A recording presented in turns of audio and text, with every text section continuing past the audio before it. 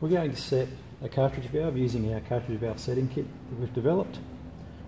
We've taken out the blanking cartridge or the relief cartridge that we had in, and we've installed this counterbalance valve. So this block can be used to set any pressure control type valve, but not pressure reducing valves. Before we install the valve in, we check each of the seals, make sure that there's no damage. We also check that the cartridge is clean. When we install it, we put it in and we use our torque wrench to make sure that it's torqued up to the appropriate torque. Close the lid. The lid's to protect us from any potential oil squirts if there is a failure of some sort.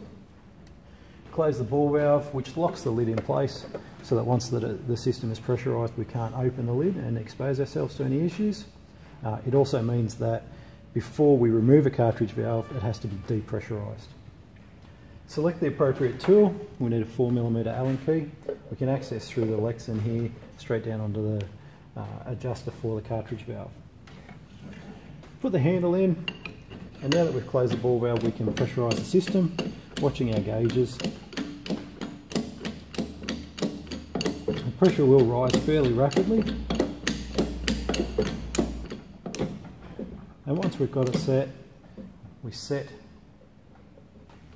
our gauge, our cartridge valve to where we want it to be, and we make sure that it will maintain pressure for about 5 or 6 seconds, just to make sure there's no excess leakage in the valve.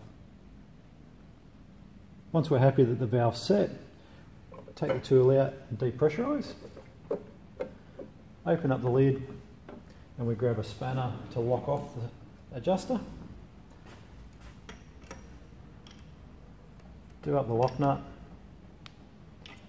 and then we close the lid again and just recheck that setting, make sure that it hasn't moved while we were locking off the lock nut. So quickly pump it back up.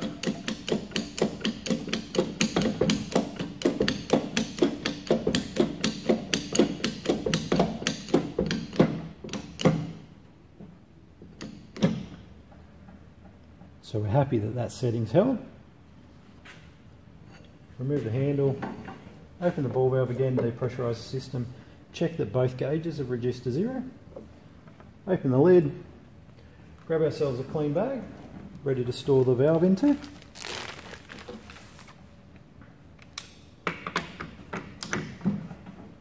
Remove the valve.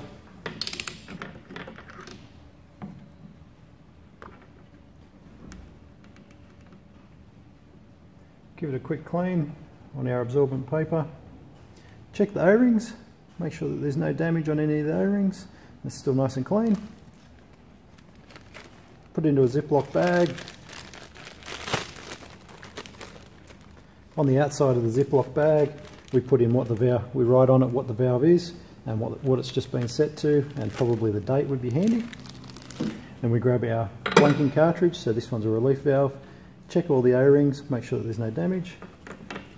Install it back in. And once we've put it in, again we torque it up to the appropriate torque.